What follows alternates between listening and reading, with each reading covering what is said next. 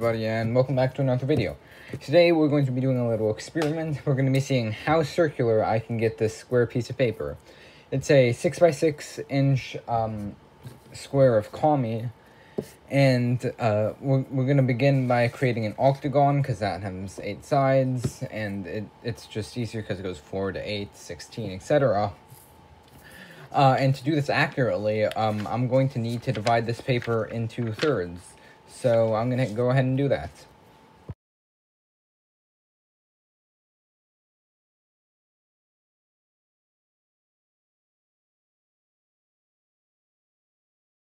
I've gone ahead and divided this paper into thirds. Maybe tomorrow I'll do a tutorial on how to do this. But for now, what I'm going to do is turn it over white side up because I want the nice side to be red. I'm just going to fold all of these inwards to make an octagon. Okay, so I folded all of these inwards to make the octagon, and here it is. It's already looking much more circular than it was before. So now what I'm going to do is I'm going to make creases here, here, here, and here. And then I'm going to fold these along those creases. So I'm going to go ahead and do that. Quality in that last clip kind of sucked, but it's whatever. Anyways, now I'm going to fold, make creases here, here, here, and here, so I can fold these along like that. So now that all of the creases are in place, I'm going to start doing the folds. So I'm just going to fold in between these two creases, like so. And then just repeat that all the way around.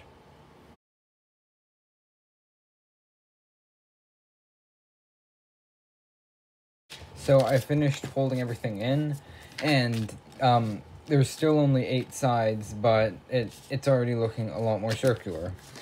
So now there's already, not sure if you can see, if I'll zoom in a bit. There's creases here, going there and there. So I'm just going to fold that down along those creases.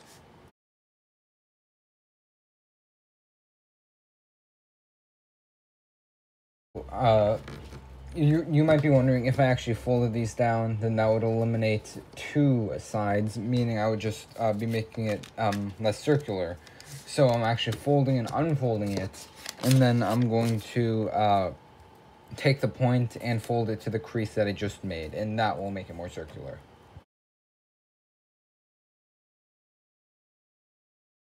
I think that I'm actually done getting this as circular as it can be. That's due to the fact that I'm only using 6-inch paper, and if I were to try to do that again, as you can see, it's pretty much impossible. It doesn't look as circular as it actually is due to the fact that these creases are super emphasized, the ones right there, which is unfortunate. But in person, it's pretty circular. And if you turn it over, as you can see, it is as well.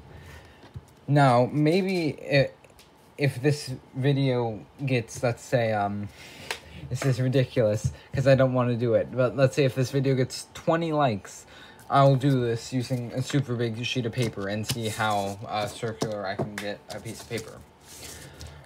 Anyways, that's all I'm doing for today. I'm really tired from recording. And anyways, thank you guys so much for watching, and I'll see you in the next video. Bye-bye.